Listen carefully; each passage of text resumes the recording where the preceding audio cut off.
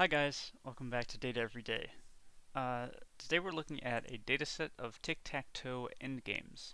So essentially we have 9 features for each example, where the features represent the different spots or spaces on a tic-tac-toe board. And then at the end we have a positive or negative value depending on whether X won or not. So the possible values in a given column are X, O, or B for blank. And we're basically going to take the end state of a tic-tac-toe board and try to predict the winner. So we're going to use a series of different classification models for that. We'll use k-nearest neighbors, logistic regression, support vector classifier, decision tree classifier, and an MLP classifier or neural network. So I'm going to use NumPy and pandas just for working with the data, and then we're going to use the train test split function for pre-processing. Let's go ahead and import those, and I'm going to load in the data using pandas.readcsv. And I can get the file path over here from this CSV file, paste that in, and we'll take a look. Alright, so as you can see, like I said before, we have 9 columns, one for each spot on the board, and a final label column, which is either positive or negative, and we can double check that just by going data sub v10, which is the name of the column, dot unique. We can see all the values in there, and it's just positive or negative. Alright, so let's actually get started with pre-processing. So we want to make this, we want to encode this data in a way that the model can use easily. So we can't pass it in right now because it has string values and the model won't know what to do with them. So what we're going to do is we're going to one-hot encode each of these columns so that each column gets turned into 3 separate columns corresponding to if we have an X, a 0, an X or an O or a B in that column.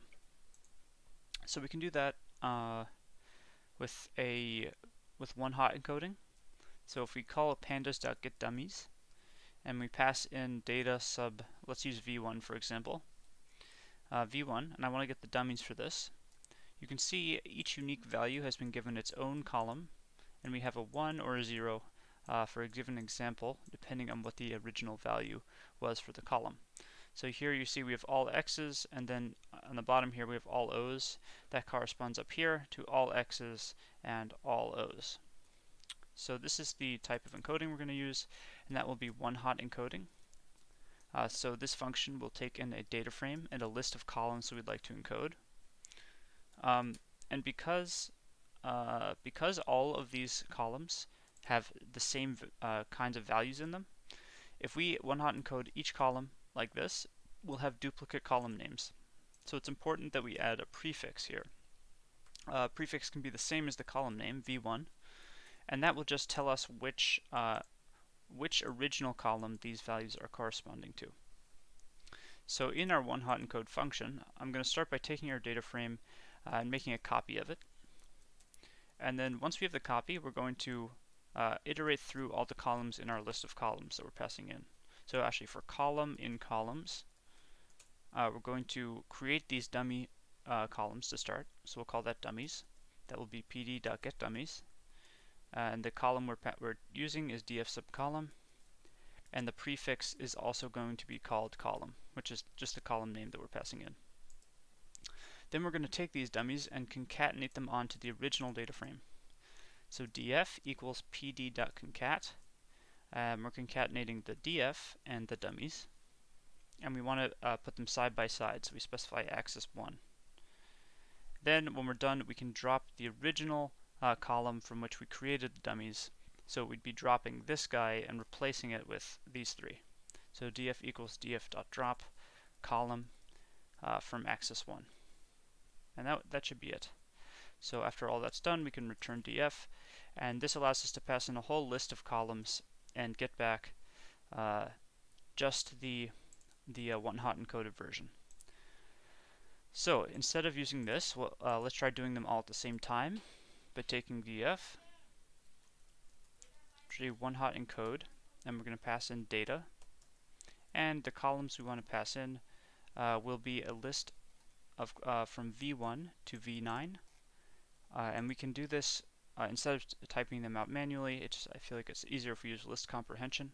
So it's a v plus the string version of I for I in range 1 to 10. So this will give us back values from 1 all the way through 9. And then I will take on each of those values, and then we'll get v1, v2, v3, all the way to v9. So if we run this, sure enough, it has actually one-hot encoded all of the columns we specified. We have v1, and you can see there's 3 columns for each original column. So v1 has 3 corresponding to each unique value. v2 has 3 corresponding to each unique value, all the way to v9, which has 3 as well. Okay, and then the last thing we need to do is actually set these equal to 0 and 1 instead of positive and negative. So why don't I make a function called preprocess inputs. It's going to do all our preprocessing for us in a nice function. So this is going to take in a data frame, and it's going, I guess we'll start by creating a copy of the data frame so that we're modifying a fresh copy. And at the end we're going to return the data frame. So currently this is just going to duplicate the data frame. So let's call the preprocessed version of data x, and x will be preprocess inputs, and we pass in data. So currently x just looks like this, the original data set, right? But now if we include our one-hot encode function in the preprocess inputs, and we save that in the new df, and we also have to pass in df instead of data, in that case, so I'll specify these are the columns we're passing in. Then we run this function. It takes in data, which is just the original data, and it'll spit back x, which is the one-hot encoded version. So now anything we have to do pre-processing, we'll just put in this function, and we'll see the result here. So let's just comment this. We'll say, whoops, one-hot encode board space columns. Alright, and the other thing we have to do is change these label values to 0 and 1. Now, actually, with sklearn, it's not so important that we do this because sklearn actually allows text labels, but there are other machine learning libraries such as TensorFlow that don't allow it. So I feel like it's always good practice just to convert your labels into numerical labels. So we will encode label values as numbers. To do this, it's quite easy. We can just call, well, the name of the column is v10, right? So we take df sub v10, and we're going to modify a copy of it here, and we're going to call dot replace on v10. So we're taking the column and we're calling dot replace, and the replace function allows us to pass in a dictionary that's going to map the old values to the new values. So the old value, negative, will be mapped to 0, and the old value positive will be mapped to 1. And so this is all we have to do to change the positives to 1 and the negatives to 0. So if we run this, you can see we now have 1s and 0s on the side here. And once this is done, I'm actually going to split the data frame into 2 parts. So we're going to have, here I'll say split df into x and y. Y is going to be what we're trying to predict, so that's the v10 column, the label column.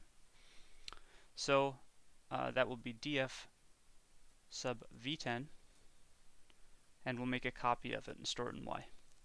Then x will be everything except v10, so the rest of the data. So df.drop v10, and we're dropping from axis 1, which is the column axis. We should make a copy of this as well. Okay, now that we've split the y off from our x, we're going to do a train test split. So this is going to take, it's going to split x into x train x test, and it's going to split y into y train y test. And so the train set we're going to train our models on, and then the test set we'll use to evaluate those models. So this will, we can use the train test split function from sklearn, which is a fantastic function. You just pass in x and y, and it will return back xtrain, xtest, ytrain, and ytest. And then we can also include a train size here. You can also include a test size if you want, but one is implied by the other. The train size can be 70%, it's a pretty good number. And then we'll also include a random state because this function also shuffles the data for us. And so because there's randomness involved, a random state will ensure that the shuffle and therefore the split is always done in the same way. So now we'll have our 4 new sets of the data, and this is what we want to return instead of just df. So we're also going to get it over here, and we can take a look at xtrain once that's done. Let's run these. So here's xtrain. It no longer has the v10 column. That has been stored in ytrain. And you can see that both this whole train set of the data has only 70% of the original rows. So over here we had 958 original rows. Now we have 670 in the train set, and the test set should have the other 30%, 288. Alright, and so this is ready to be fed into the model. Now normally, if you're working with tabular data like this, it's a good idea to scale the data so that each column takes on the same range of values. But here we actually know for certain that the columns already take on the same range of values, since these are all one-hot columns. They only take 0 or 1, so there's no need to scale the data. Alright, so let's create our models. So training. I'm going to make a dictionary of models. That's going to map a model name to the actual instance of the model. So if we look up here, these are the models we're going to use. There's like 5 of them, I believe. So why don't we just copy that down so we can type them in. So we're doing the k-neighbors classifier. So that is k-nearest neighbors. And we'll map that to the actual instance, which is the k-neighbors classifier. Then we have logistic regression. And we'll map that to an actual instance. And then we have SVC, so support vector classifier. I'll just write support vector machine. And there's our instance. And then we have the decision tree classifier, decision tree, and make the instance. And then finally we have the MLP classifier, or neural network. Make the instance. Okay, so here are our 5 models. And I'm actually just going to add in little spaces here so that they all line up nicely, just so that we can see all the accuracy values side by side and compare their performances. Alright, so here's our models, and then what I want to do is I want to go through each one and fit each one to the train set. So we can make a for loop here. I also want the name because I want to display it. So for name, comma, model, in models.items. So .items will return the key value pairs of a dictionary as tuples so that we can iterate through them 2 at a time like this. And I want to fit the model to the train set. So model.fit xtrain ytrain. And then I want to print out just a little statement that said the model has been trained. So I'm going to use the name, print name plus trained like that. Now if we run this, you can see each of the models has been trained. And now let's review the results. So to do the results, it's very similar. We're just going to iterate through for name, comma, model in models.items. We're going to print out the name of the model followed by accuracy, colon, and then format the accuracy value to 2 decimal places and give it a % sign, and then call .format, passing in model.score, but which by default this returns a accuracy score, passing in xtest, ytest. So here we're evaluating the model on the test set and then just plugging it into a formatted string. Alright, and actually I forgot to multiply this by 100 so we get a percentage. Alright, and you can see our models are performing well. most of them are above 90%, but it seems like our neural network is really knocking it out of the park here. So what's interesting is that there are still some that are being misclassified here. We don't have perfect performance. So I'm wondering which examples are confusing the model, because if you think about it, with a task like this, the answer is sort of set in stone. It's written there. The model should, especially something as powerful as a neural network, should be able to pick up the patterns exactly. So let's actually go in and see which examples is it getting wrong, and what does that look like in terms of a game board. So examining the misclassified examples. So I'm going to save the neural network that we trained in best model. So we can get that just from indexing models using the name here. So I'll grab this name, and best model will then be our neural network, taken straight from the list of models. You can see it's an NLP classifier. So if we call .score on this, you can see we'll get the 99.31 that we got over here. But what's even better than that is let's call bestModel.predict. And so we only pass an X test here, and this will return back the actual classifications that it made. Now we know that 99.3% of these are correct, but there are a few in here that are not. And so I want to know which are not. So I have the Y test, which is the actual answers. If I display that as a NumPy array, you can see these should match up, but there's a few that don't. So I'm basically going to take Y test and check if they're equal. So these will return trues when they are equal and falses when they aren't. But I'd prefer to see the inverse of that, where it will return trues when they are not equal. So any true in here is going to be an example which we misclassified. And so we can take this whole quantity here, and call .index on it to get just the indices. Now actually I don't want all the indices, I just want the indices of trues within this series. So what I'll do is use this true-false series as an indexer for ytest.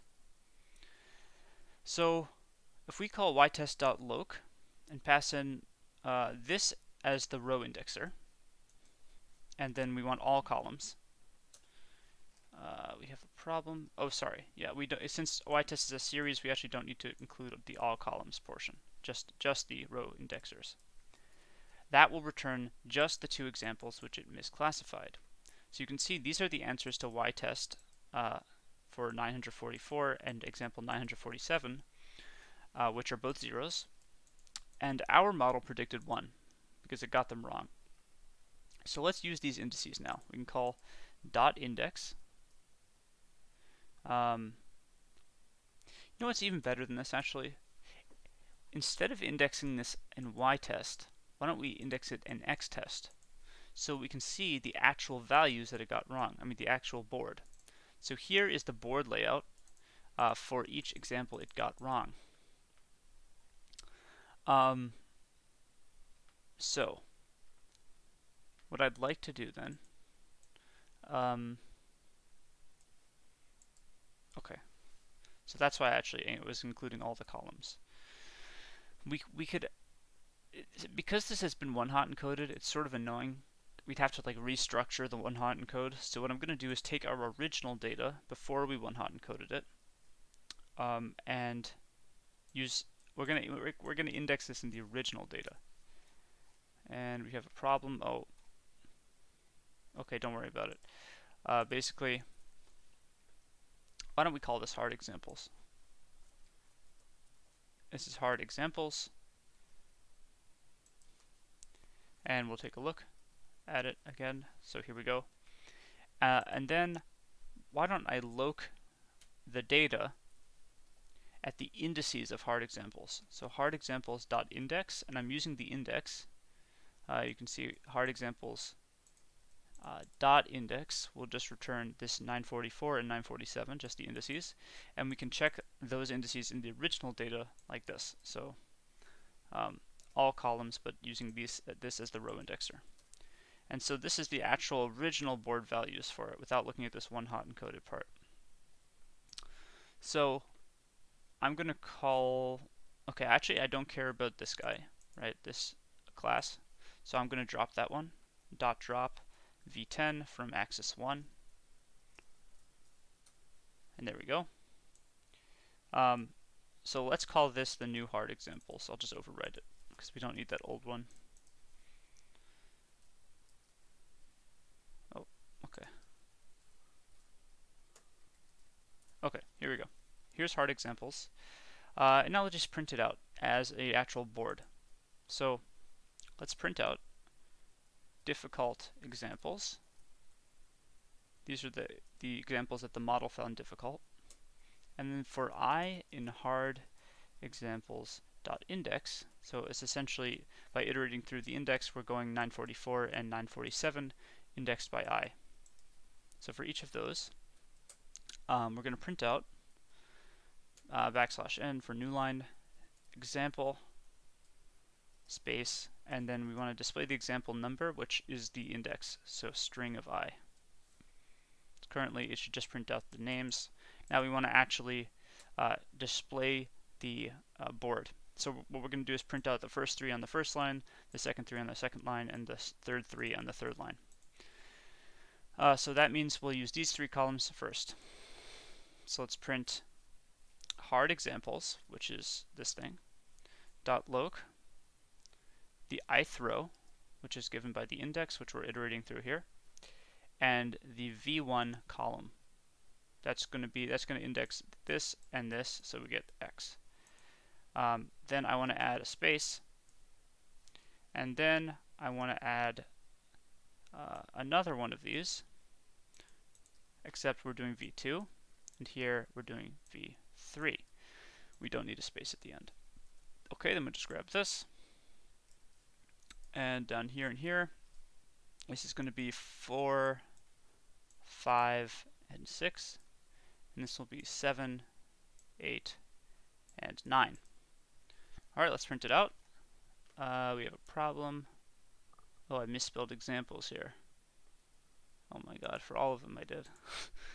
Okay, so let's actually just rewrite that. Hard examples, and grab all of these. Okay, we're going to grab all of them. So this one, oh, we can just do this. And we're just going to replace it. Oh no, I grabbed the loc. Hold on, let me just, okay, we're grabbing these, and grabbing these. And paste. Alright. What's wrong?